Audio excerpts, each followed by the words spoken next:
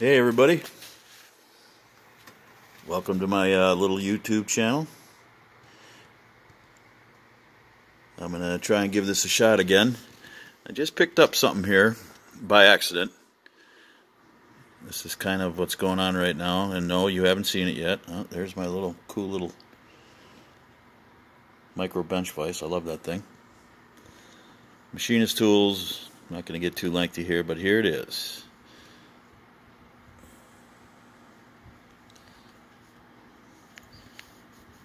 That is what they call a Unimat DB200 or a Unimat SL, and it's a micro lathe. Picked it up kind of by accident, kind of a barn find. I was looking, and this is what it's related to. I'm a hobbyist watch repairman, a jobber, but I'm also a machinist, tool and die maker, and a millwright. Fabricator by trade. So I do this stuff for fun. Anyway, I bought this lathe off this guy. Thanks, Brad. Turns out he's right in my backyard. He's only a few miles away. I couldn't believe it.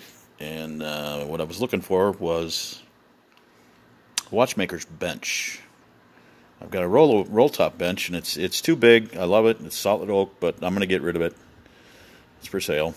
Dirt cheap. You can have it. Anyway, I bought this lathe for dirt cheap. Didn't really know nothing about it. I punched in watchmaker's bench.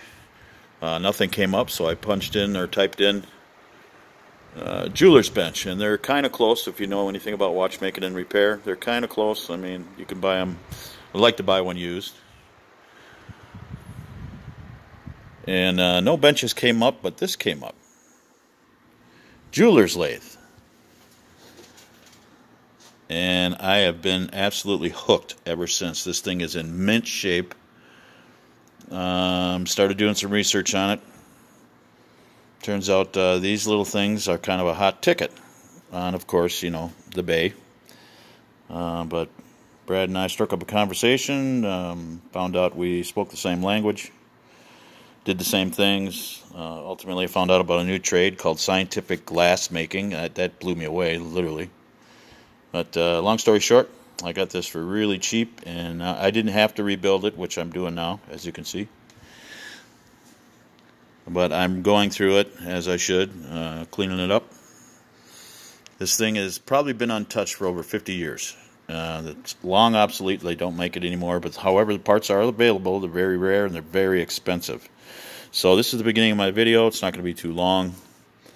I just wanted to tell you, I've just had this thing for a few days, and I'm telling you, look at all the stuff this job entails. I brought out some of my machinist tools from work. There is the milling column, they call it, and I'm gonna stop here in a few seconds. But this is the lathe itself, and you have all these attachments. I got a whole bag of stuff right there. I've got parts. I found some stuff on eBay, chucks, tooling,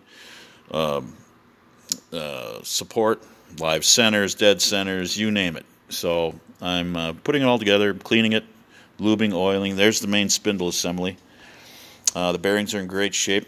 The races are in great shape, but however, they're going to need some grease. Anyway, this is where I've started. This is where I'm at so far. There's the motor, the U90, the piece de resistance, the U90. Thing is in absolutely mint condition. But look how small this is, though. This lathe altogether, I don't know if you can get any scale off some of the other tools, but this thing is only approximately 16 inches long. Made in Austria, and really, really tight. Precise. Very, very well built. So over there you can see behind all the stuff there's its original box. I'm going to fix that up with a handle and some new piano, brass piano hands, you can see. But you can see what's happening here. The job is growing. Tooling is starting to fall all over the place. I had to bring over a table thanks to my buddy Joey, who's letting me... Oh, there's my first piece of professional video production equipment. It's a $4.99 phone stand, so I don't have to jiggle all the time like this. I don't know about you, but it gives me a headache. So, anyway, stay tuned, huh? Joe, thanks for letting me use the shop. And stay tuned. Unimat DB200. See ya.